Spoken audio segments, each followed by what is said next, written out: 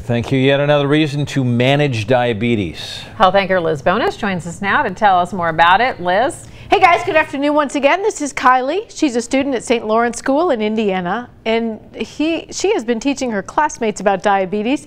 She was just diagnosed with type 1 diabetes.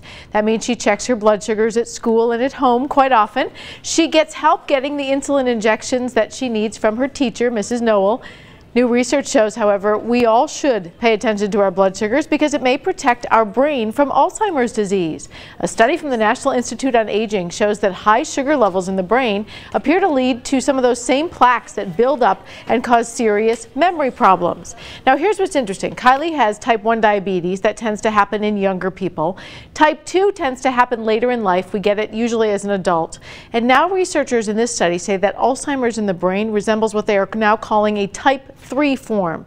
When sugars are high, it appears there's a direct relationship to the brain and memory problems. It is one of the reasons we should all know the early warning signs that blood sugars are too high. It's about 5-6 months ago she started really lack of energy.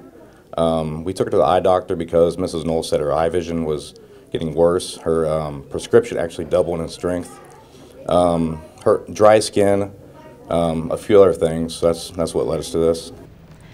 Now, no matter what age you are diagnosed, getting blood sugar levels under control can help prevent future damage to the brain and the body.